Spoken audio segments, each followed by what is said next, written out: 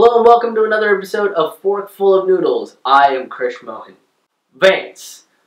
Now that sounds like the next romp from the National Lampoon franchise, but it's actually a Supreme Court case.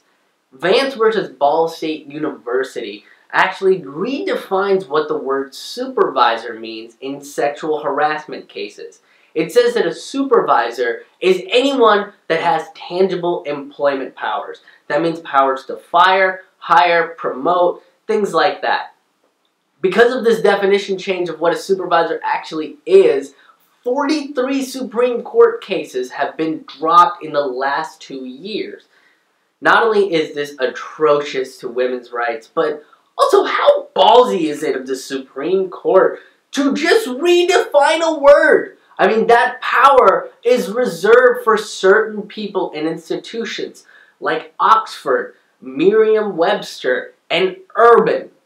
43 cases, like the case of Samantha Stabencheck, who worked at Safeway at age 17.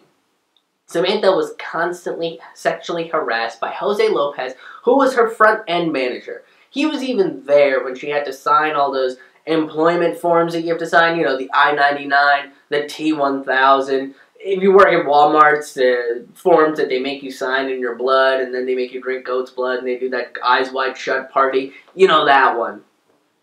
Lopez would constantly sexually harass Samantha, to the point where she finally complained, and there was an internal investigation, and Lopez was fired. Great, right? But that's not the end of the story. Eventually, Samantha and her mom were forced to quit because they were entangled in a coupon controversy. Apparently, if you accuse a manager of sexual harassment, Safeway will not take competitors' coupons.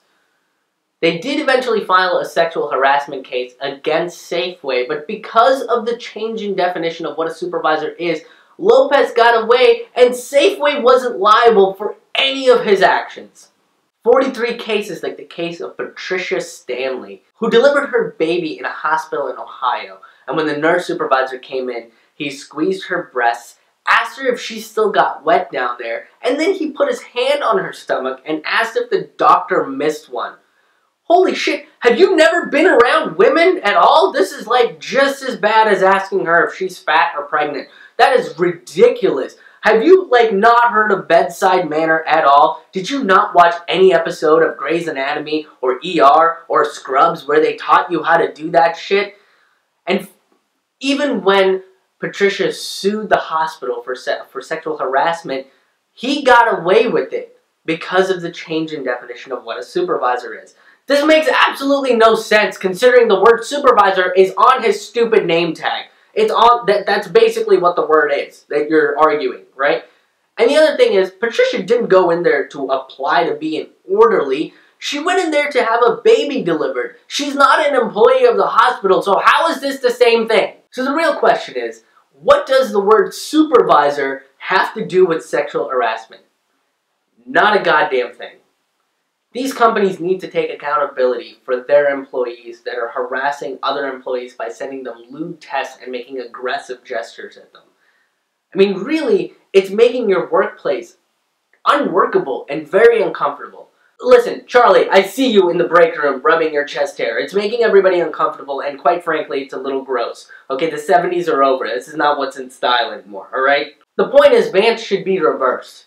It's promoting this old idea. You know, the idea from the days of the Mad Men when secretaries were called dames and babes or whatever the old men said while they drank their whiskey. And no one said anything about it because they were distracted by how shiny the space program was. Well, NASA's dead now. So we have no excuse and no distraction for why this should be occurring. So Supreme Court, you guys need to get your shit together and reverse this case.